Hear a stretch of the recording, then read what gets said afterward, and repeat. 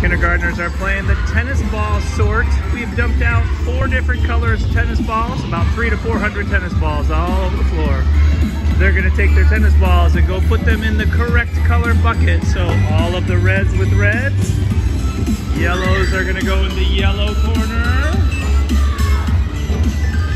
red's gonna go in that corner,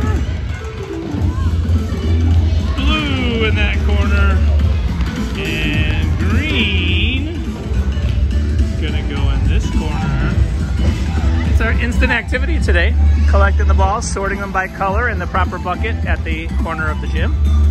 When all the balls are picked up, our warm-up is done and we'll move on to our next activity. We call it the tennis ball sort.